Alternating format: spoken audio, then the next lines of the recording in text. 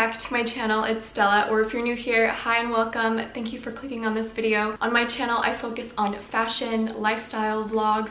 I also throw in some pet videos, including this one. Today's video is going to be all about frequently asked questions on my cats. The last two videos that I filmed with my cats, I got a lot of questions, and I thought, why not just sit down, answer all the questions you guys have, and maybe this will be even helpful for people that are looking to buy Scottish Folds and British Shorthairs. So with that being said, let's get right into the video. I thought I'd give you guys a little bit of an update of what they look like now. This is Cartier, this is Versace. They definitely grew a whole ton since the last time you guys saw them. Cartier's eyes decided to become a yellowy color. She's very cute. They're such amazing cats. I love them both so much. And as you guys can tell, they are now best friends. And look how cute his face is.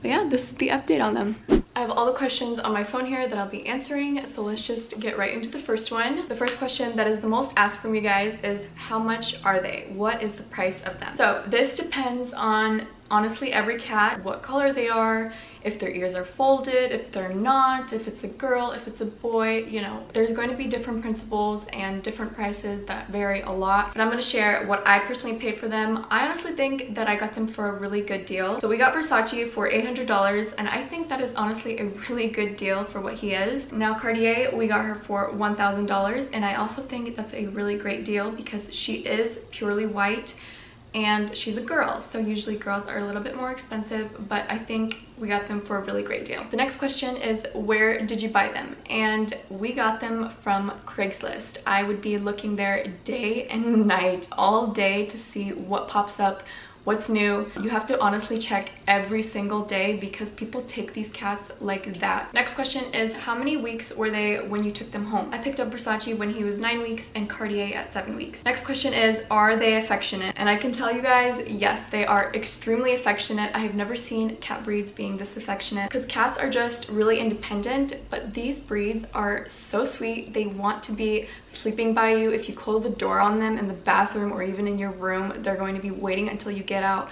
meowing at the door. At least in my experience, they just want to be by you all the time. They actually are constantly licking us, our arms, our legs, our toes. But overall, yes, they are extremely affectionate. Another question is, do they get mad/sad when you leave them home alone all day? So our cats don't really show that they're mad or sad, and I don't know if maybe that's because we have two of them, so they keep each other company. They actually get really excited when we come home. They'll be rubbing on our legs, waiting for us to give them food.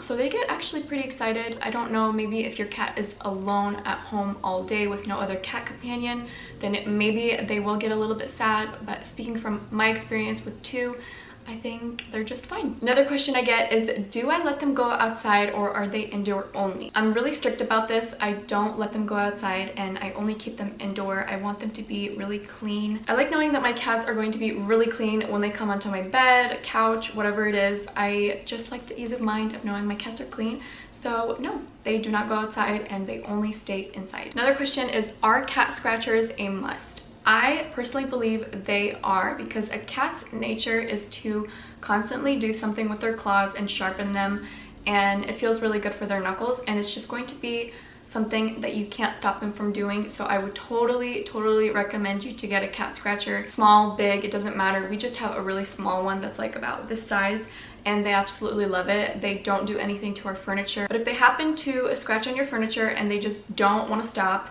I do have a thing that I would recommend you guys to get, and that is this. It is called Smarty Cat Scratch Knot. You just spray it on your couch, bed, whatever it is that you have that they're scratching on. They hate the smell of it because it's citrus. Another question is, do they shed? Because they have short hair. So they definitely do shed way less than a normal cat because their hair is dense and it is shorter, but they do have shedding seasons, and you honestly can't expect a walking animal that's full of fur to not get any hair anywhere. That's just unrealistic. It can come off from stress, it can come off from playing. So I can't say that they don't shed completely. But yeah, other than that, they definitely don't shed as much as regular cats do. Another question is, how long did it take for Versace and Cartier to become best friends? So I will say every cat's personality is completely different, but in my case, it took 1 month for them to get comfortable. Now best friends, I would say like 1.5 to 2 months. It was honestly pretty draining and a lot of work. We had to have them in separate rooms with their separate litter boxes. It was on Versace's part. He was constantly hissing at her, and Cartier was just carefree. She didn't even care. He was just the one that was very territorial of a new cat coming to his home, which I totally understand, but it felt like this was never going to end, and as if their personalities just don't clash together. But over time, it was definitely worth the wait because they are now best friends. What we did was we had them interact on every single feeding. I did mention this on my last video when we brought Cartier home, is that their bowls, every day we would just bring them closer in together to the point where they got really comfy, because when cats have feeding time, they're obviously very happy and they're in a good mood. So that is what Google said for us to do, is to have them interact every time that we would feed them.